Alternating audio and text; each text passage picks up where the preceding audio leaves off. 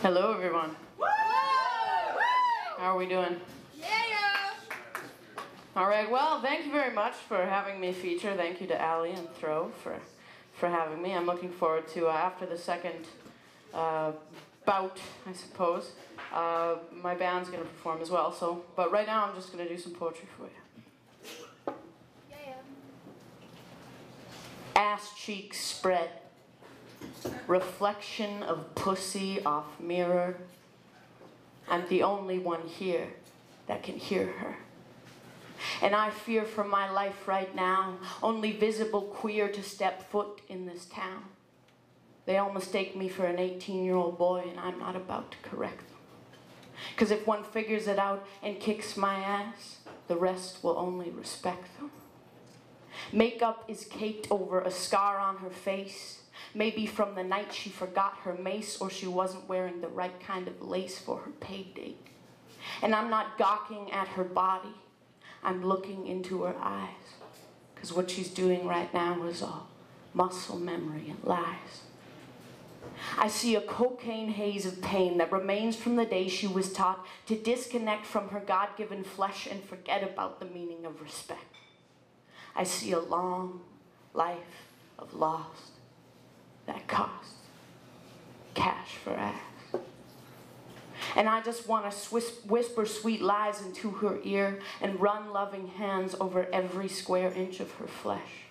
So for a second, she can forget about the hell on earth to which she's been sent. So for a second, she can forget about all the shots to the face, unwanted ass slaps and backs of cabs, all the fucks that felt like stabs to her identity, to her energy. But I won't try to take her home, show her love, make her come, because then I would be her, and she would be the man sitting next to me.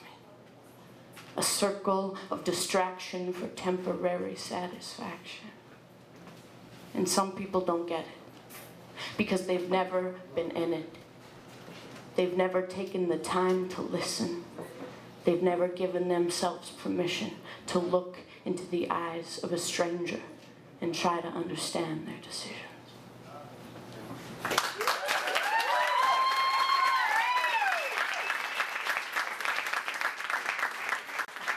Thanks, guys. That's one I competed with at CFSW in 2009. This piece comes from a story from when I was a young teenager that I just haven't been able to get out of my mind, so I figured I had to do something with it, so I turned it into a poem.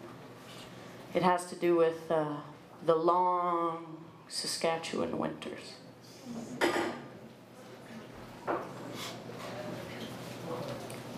I close my eyes and pretend I'm cold, because I just relieved myself from the heat with a dip in the lake, goosebumps in the breeze. How many folks have we lost to the cold? Not from it penetrating our bones, but our souls. I asked myself this question ever since December of 2003, when I was just too tired to catch the bus to school that day. Man waves gun in front of passengers on bus early this morning before taking his own life in front of them.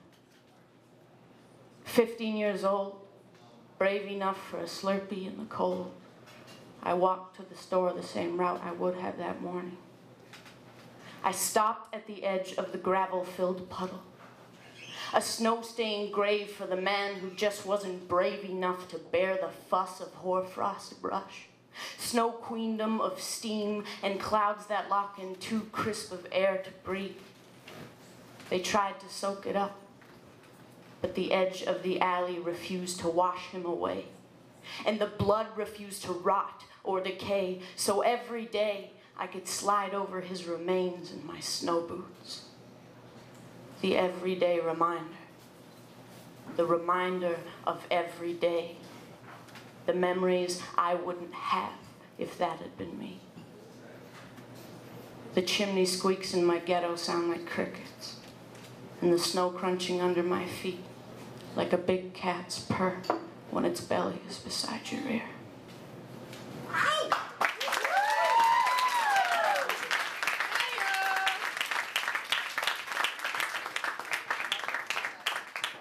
Cheers, cheers. Santé, tout le monde, santé.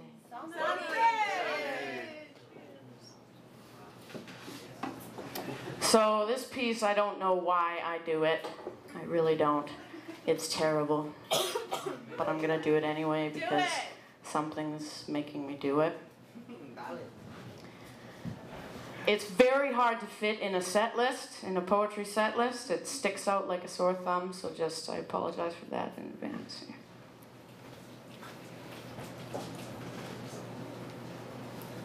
How do you wipe your ass? Wipe, toss, wipe. Wipe, fold, wipe. Stand, wipe, disconnect from roll, toss. I mean, why don't we talk about this shit? Sometimes you gotta talk about the things you're not supposed to talk about. Otherwise, it's like holding in your gas. Eventually, it's gonna pass, or it creates this giant internal bowel moan that ends up louder than if you just let the original stuff go. Or you try to let it out real slow and it bubbles up your crotch or tickles your balls and you laugh and end up looking like an idiot after all.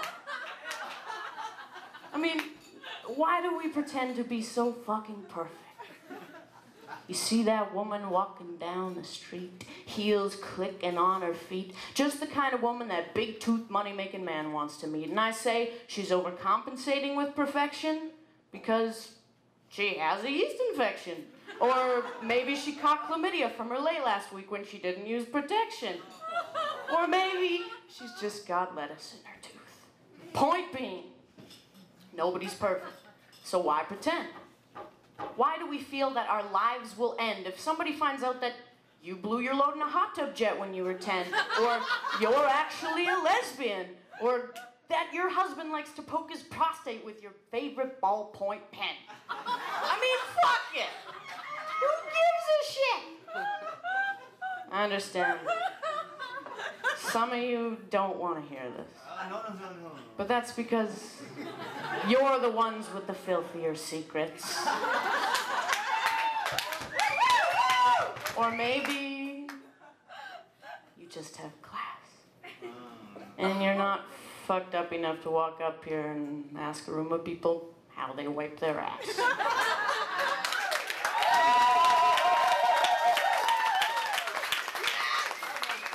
That's terrible. That's not even a poem. That's just crap.